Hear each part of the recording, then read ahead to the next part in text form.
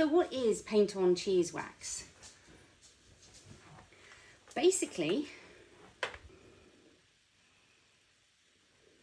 so when you buy this from me, you'll get a silicone brush to go with it. And you just want to just gently paint it. You don't need to pour the thing, you don't need a whole ton of it. You need to get a solid coat. You need to let that dry and then come back and do another solid coat over the whole of the cheese. Do this on something that's not porous. Trust me, don't do this directly on kitchen paper. I tend to find if you go in both directions, then if there are any cracks, it will get into those.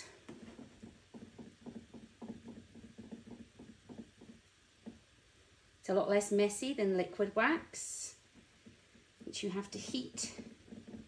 And also this contains a mould prohibitor, which is called natamycin. So this does not completely block off all air exchange. This isn't like vacuum sealing your cheese. So your cheese will still lose some moisture. You still do need to watch the humidity. But it should be a lot less likely to go mouldy. And if it does, you can see through it.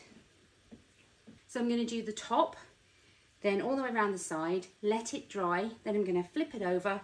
The piece that hasn't been done is the bottom, which will become the top.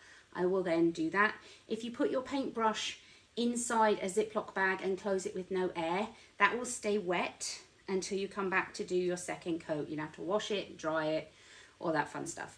So pop your lid on, because this is air sensitive, obviously it will dry, and I'll see you in a bit. Okay, so we're back for the first coat on the bottom and again around the sides.